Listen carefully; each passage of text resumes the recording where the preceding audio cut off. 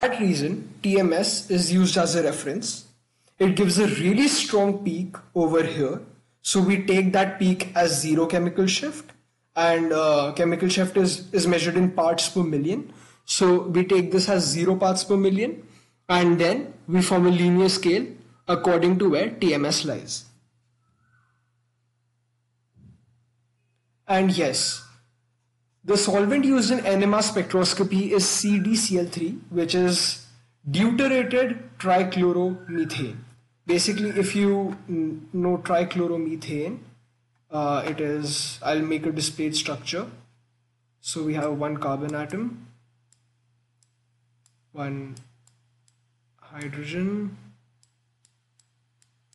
3 chlorine atoms. So this is trichloromethane. One hydrogen atom, 3 chlorine atoms, all attached to a carbon atom. So trichloromethane, which is also known as chloroform.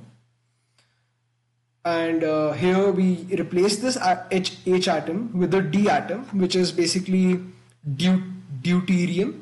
Deuterium, if you know that deuterium is a hydrogen atom which has one proton and one neutron. So it is one atomic mass unit heavier than hydrogen. So it is this D atom, one proton, one neutron, and the H atom is one proton and no neutrons. So this D atom is a hydrogen atom with a neutron, and this one does not have a neutron. So we use CdCl3 as a solvent because we don't want the solvent to have a peak in the NMR spectrum, because that just defeats our purpose. Because if we use trichloromethane, for example, if we use this molecule, for example, then we have a hydrogen atom over here. This one, this hydrogen atom, we have this hydrogen atom over here, and this will give a peak in the NMR spectrum. So when we are trying to detect a compound, this will interfere with the spectrum and this will confuse us, because it will just add another peak, an extra peak, which we don't want.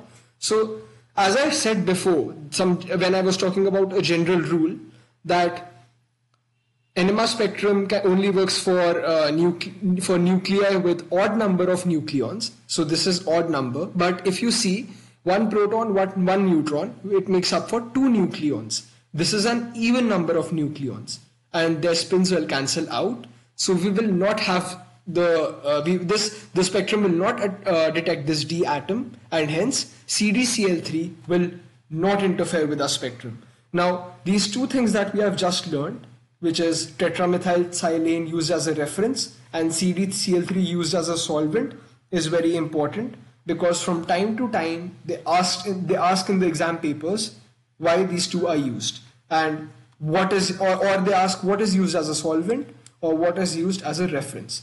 So you should learn this, and your answer for that question will be ready. Okay, so now we come back to splitting. So as I said, we are going to talk about these peaks. Let me clean this up a bit. Okay, so as I said, we are going to talk about why these peaks are divided into lines. So for example, this peak, which corresponds to these hydrogen atoms, is divided into 3 lines. Now it's not because there are 3 hydrogen atoms, so don't get confused there. It's because of something else. So I'll tell you what happens.